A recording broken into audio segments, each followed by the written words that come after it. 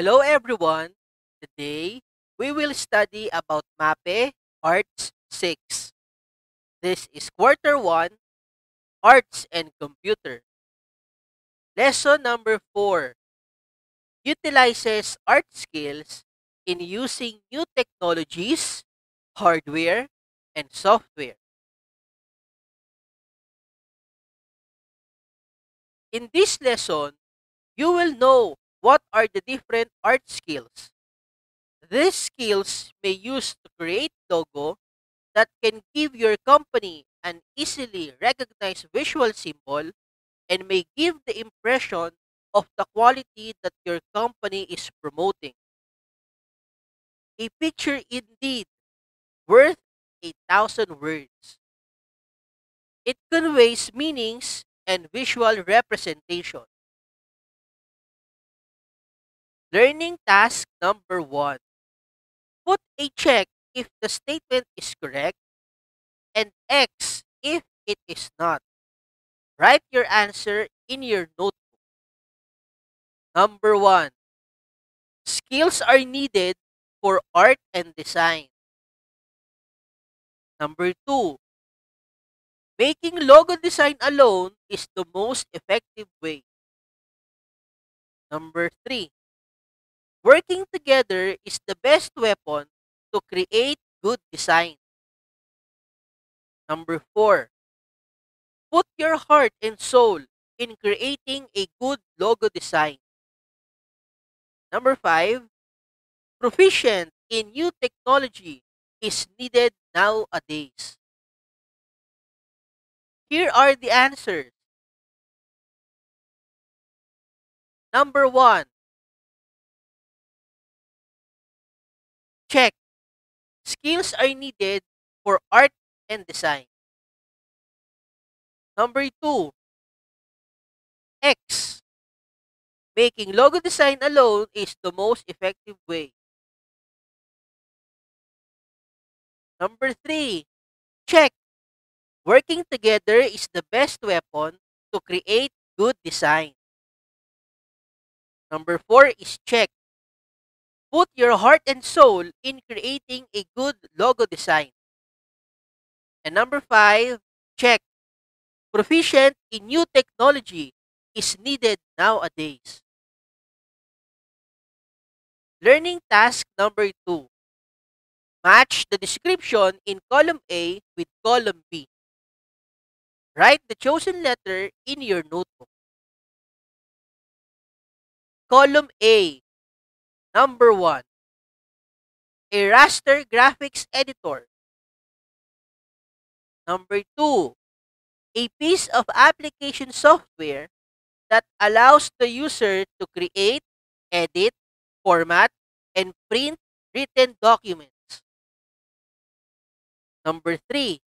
A desktop publishing application from MS Word in that the emphasis is placed on page layout design rather than text composition and proofing. Number 4. It gives you access to the familiar tool you already know. Design, edit, view, print, or share presentations quickly. Number 5, a computer-based document that displays data in a grid format and allows the user to enter and manipulate data and to perform accounting functions. Column B. A. Excel. B. Publisher. C. Word. D. Photoshop. Or letter E. PowerPoint. Here are the answers. Number 1. A raster graphic editor. The correct answer is D. Adobe Photoshop. Number 2. A piece of application software that allows the user to create, edit, format, and print written documents. The answer is C. Word. Number 3. A desktop publishing application from MS Word in that the emphasis is placed on page layout design rather than text composition and proofing? The answer is B, publisher. Number 4, it gives you access to the familiar tool you already know. Design, edit, view, present, or share presentations quickly. The correct answer is E, PowerPoint. And number 5, a computer-based document that displays data in a grid format and allows the user to enter and manipulate data and to perform accounting functions. The correct answer is A, Excel. Skills needed in the art and design. Number 1, creativity. Creativity is the ability to make new things or think of new ideas. Number 2, passion. Passion is loving it, is an understatement. Number 3, project management. Project management meeting expectations and deadlines. Number 4, networking. Networking is not what you know, but who you know. Number 5, style. Your unique approach to design is recognizable. Number 6, critical thinking. Critical thinking is finding rational solutions for problems. Number 7, communication. Effectively articulating your concept and ideas. Number 8, tech knowledge. Proficient in modern technology. Number 9, collaboration. Teamwork isn't optional. Number 10, be your own boss. Most artists are self-employed. Number 11, business sense. Be able to market your skills. Learning task number 3. A. Write check if the description of the picture is correct, and X if it is not. Write your answer in your notebook. Number 1, tech knowledge. Number 2, passion. Number 3, creativity. Number 4, critical thinking. And number 5, collaboration. Here are the answers. Number 1, check. Number 2, check. Number 3, check. Number 4, X. And number 5, check. Learning task number 3, letter B. Select the best. Match the skills in column A to the description in column B. Write your answer in your notebook. Column A, number 1, creativity. Number 2, project management. Number 3, collaboration. Number 4, communication. And number 5, tech knowledge. Column B, letter A, using software applications to widen ideas. Letter B, to work together to produce best output. Letter C, ability to create and make things unique.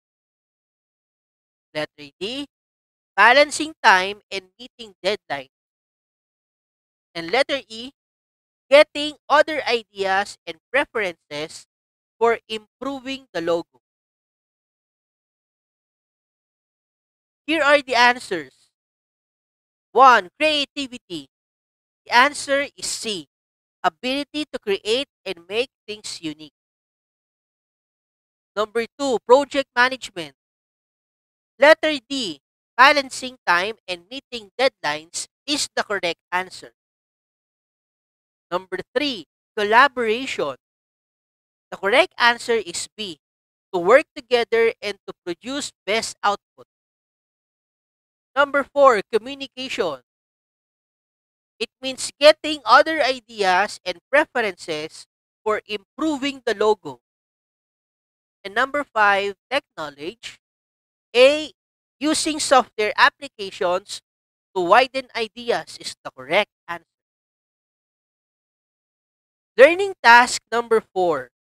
Identify the skills in an artwork and design explained in each number. Copy the correct shape that corresponds to the description. Write your answers in your notebook. Star, passion. Triangle, tech knowledge. Quarter moon, networking. Square, creativity. And circle for collaboration. Number 1, exchange of ideas from different individuals around you.